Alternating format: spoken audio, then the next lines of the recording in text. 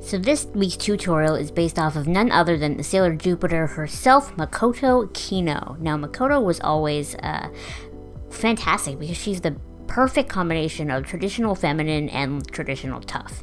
And so I really wanted to kind of show that with this look by doing like a cat eye sort of and a smoky eye at the same time. And you know, I actually put a lot of thought into this one, so I hope you like it. So we're starting out, like I often do, with the concealer on the eyelids, you know, smoothing it out, and then putting some powder to create a base. And I'm using this very skinny little fluffy brush and the green shade from the Kat Von D Pastel Goth palette and putting that in my crease. Then using a slightly bigger fluffy brush and kind of really fluffing it in there. And then going into one of the green shades from the Sweet Peach palette, I'm really trying to blow out that green in the crease. Now taking the black NYX Jumbo eye pencil, I'm creating a black base on my eyelid, and then going in with a dense fluffy brush in the crease and a little more of that green just to make sure I have the edge of the black base really diffused before I go in with the lid shade, which is this like iridescent sort of glowy color that I thought was going to be much greener than it was, and it turned out to be pretty blue both in real life and it was picking up really blue on camera.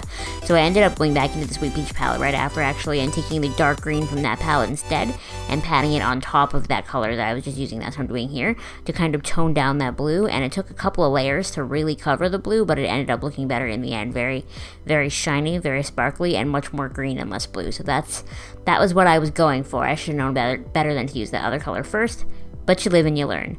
Now going in with that fluffy brush, that first one that I used, I'm just adding some more green into the crease, making sure all of that is blended out. And now for the liner.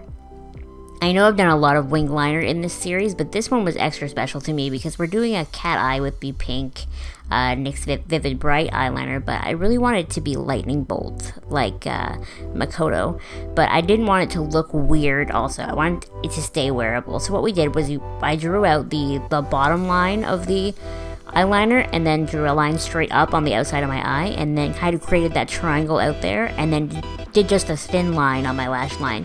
And so when you zoom in, you'll see at the end, I really have like a Pikachu tail shaped eyeliner. It's really cool and I actually really like how it turned out, honestly. So what I'm doing right now is I'm just using some concealer to cover my under eyes to highlight the center of my face, and then I also used it on my chin a little bit to cover my acne, but I didn't really do much in the way of foundation. My skin looked pretty good this day anyway, and I don't think Makoto would wear foundation if she didn't need to, you know what I mean?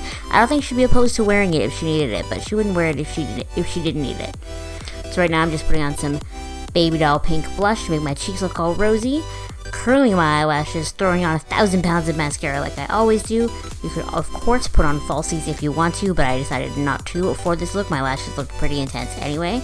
I decided to tightline both my lower waterline and my top waterline behind my lashes with black just to add some of that smokiness back into my eyes. And then I took like a little like a flat eyeliner brush and I went back into that dark green shade in the Sweet Peach palette, and we're just kind of stamping that on my lower lash line.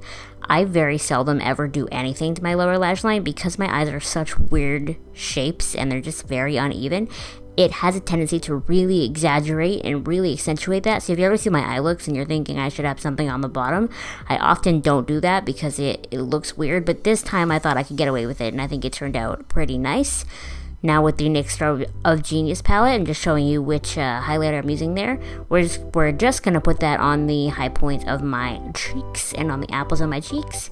And then going in with this Milani liquid lipstick. I'm going to put this all over my lips. This liquid lipstick actually really matches the liquid liner on my eyes, so they really complement each other well.